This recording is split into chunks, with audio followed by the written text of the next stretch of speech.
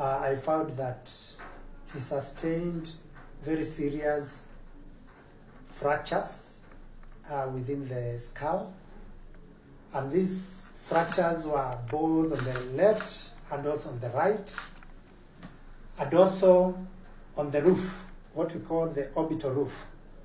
Where we have the eyes, we have a roof there. So this fracture had gone all the way left to the right, and also extending to the skull base.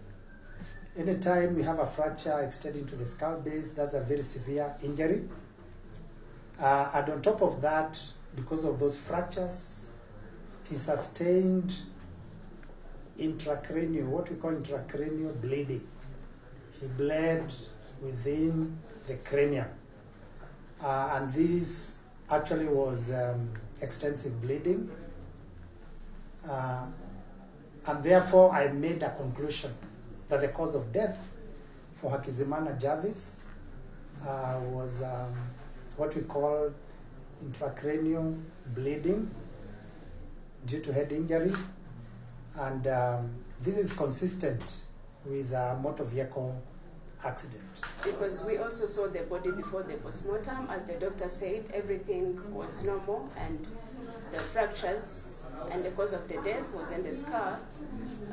By seeing the body